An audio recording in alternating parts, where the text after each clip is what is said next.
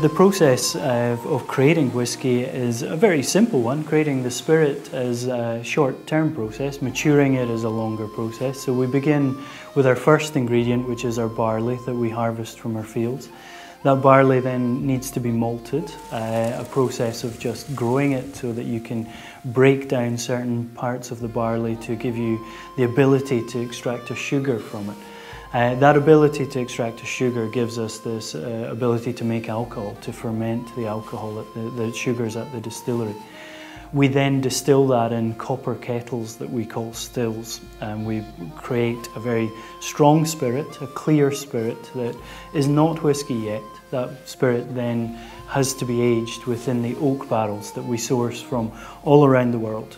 We source from America, Spain, France, so many different countries give us the opportunity to take their oak barrels that we then can transfer the spirit that we make in Scotland into them, and this is then left to mature into the whisky that we know, recognise and love the taste of.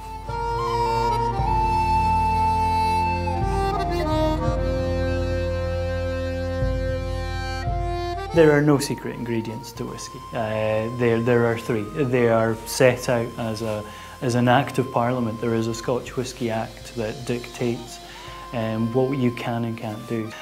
So there is the technical aspect, but there's also the craftsmanship.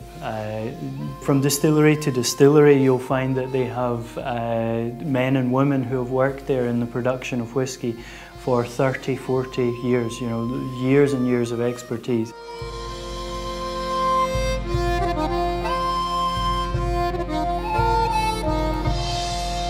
The maturation of spirit really develops three things within the spirit that we create at the distillery.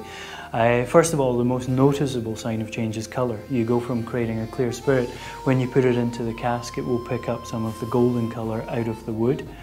Secondly, it will pick up flavour from the oak, and there are a range of different flavours and characteristics depending on where we get the oak from and what has been in the wood prior to us using it. So a whole range and gamut of flavours can come from that process. You then have the angel share, which is the evaporation of spirit, and in particular alcohol from the wood that just escapes the cask and evaporates into the air around us. And if you come and visit a distillery, you can smell it in the air, the angel share that just lingers over the warehouses. And by losing this, by taking this angel share out of it, this natural evaporation from the cask, the spirit that remains is becoming smoother and smoother. It's mellowing over time.